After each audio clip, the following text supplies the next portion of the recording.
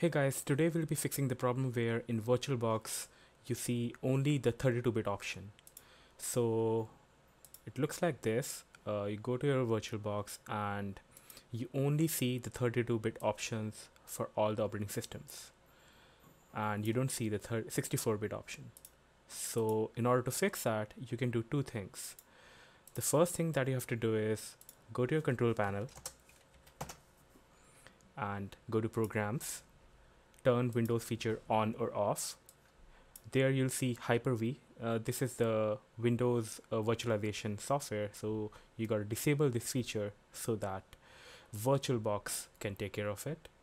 And once you do that, click OK, and then you need to reboot your system and go to the boot settings. So let's do that. Alright guys, so you're gonna reboot your system and then your boot screen will come up, and press F2 or delete depending on your system.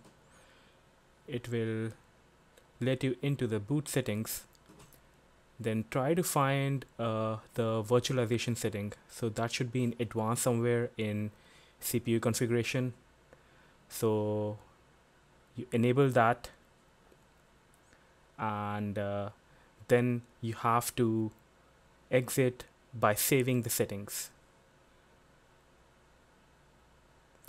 Once you do that, reboot your system and fire up the VirtualBox.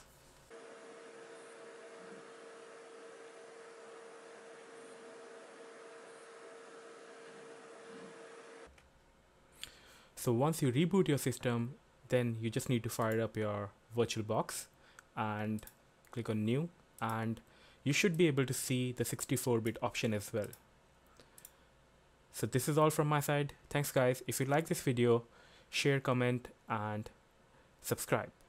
Thank you. Bye.